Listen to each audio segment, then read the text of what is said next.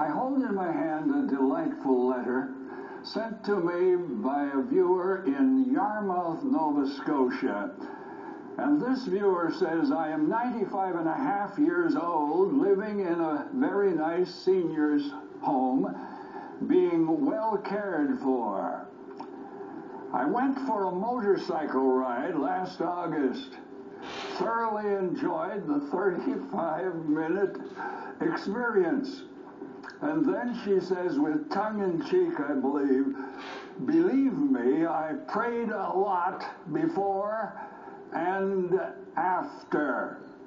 And then she asked for the latest CD. I'd like to meet that delightful lady. She must be pretty feisty at 95 and a half. Thank you, dear friend, for writing.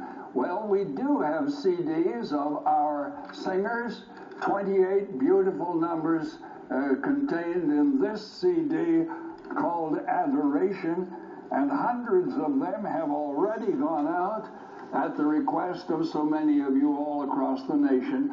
Also, this booklet of 22 of my television talks on the parables of the Lord Jesus Christ, hundreds of these have already gone out.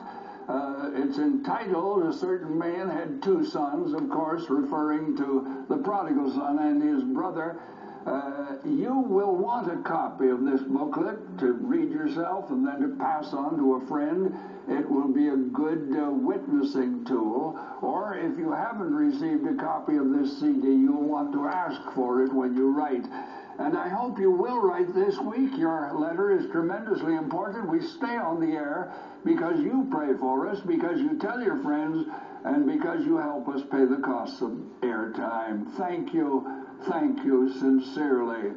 When you write, all the address you need is simply Faith to Live By, Box 426, Winnipeg, and the code is R3C2H6.